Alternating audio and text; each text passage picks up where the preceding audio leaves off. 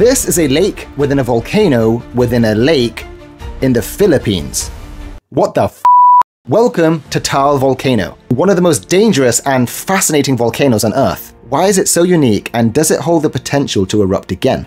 Let's find out. I'm Mr. Earth Guy, geologist, earth scientist. Follow me if you like learning about the Earth. Taal isn't just an ordinary volcano. It's a complex caldera system, which basically means it's a volcano that's had multiple eruptions over a rather long period of time. But most importantly, these eruptions have fallen into themselves, forming a massive depression. And inside this depression, there is the Taal Lake, and within the Taal Lake, there was a volcanic island with a volcano on it, and within that volcano, there is a volcanic crater lake.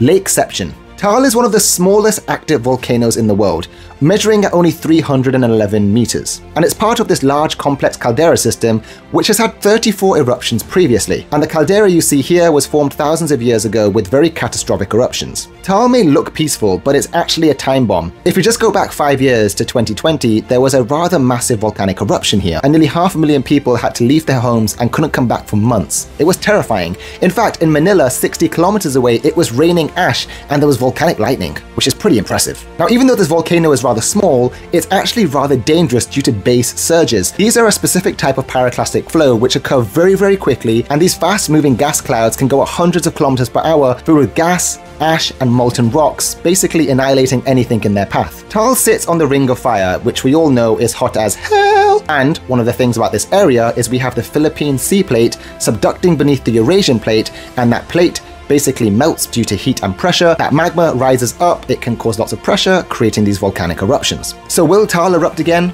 100%. Should we be prepared for it? We probably should be, but more and more people are moving within the 20-kilometer radius zone of this volcano, which is bad news, because with previous eruptions, there have been plenty of fatalities for people that lived around the flanks. But hey, volcanoes have always been used for their fertile grounds for many, many, many years. Taal is beautiful and deadly. If you enjoyed this video, like, comment, share, follow, and I'll see you in the next one.